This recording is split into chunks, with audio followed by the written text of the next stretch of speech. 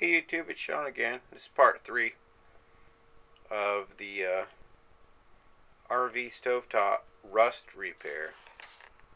As you can see, we have saved this piece.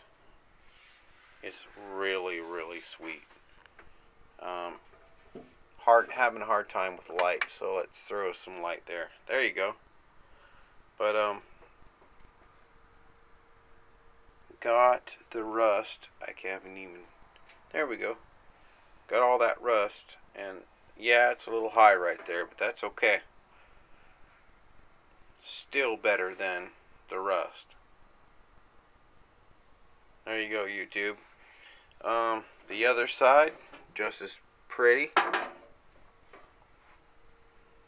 It's all coated with high heat header paint, and it ain't gonna rust again, I'll bet you. And got the stovetop done. Underneath all the burners, it's all coated as well. Really well coated.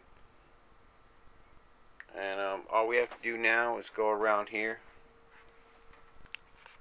You know, where I got the overspray, go around all the chrome and go with some steel wool with a little bit of oil on it. It'll clean all up. Get all that chrome fixed up. Might even do the stove front with a little bit of steel wool and oil. Just to clean it up. Never done it yet, but there you go, YouTube.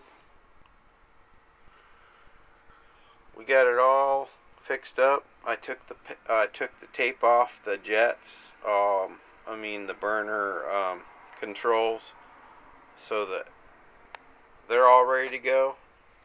Now we're looking at reassembly, YouTube. Alright guys, thanks for sticking in there. And as always, please thumbs up if you watch the video and you like it. Go up in the corner and throw me a thumbs up, guys. Thank you.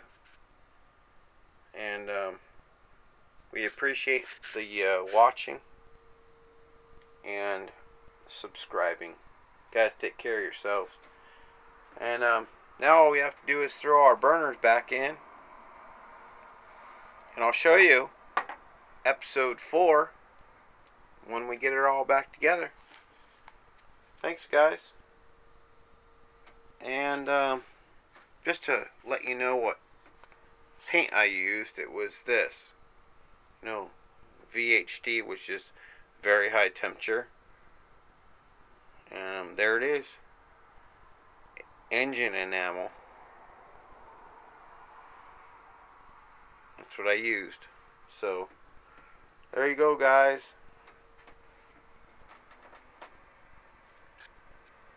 Take care of yourselves. Catch you next time. Episode 4 is coming soon. Take care, guys. Bye.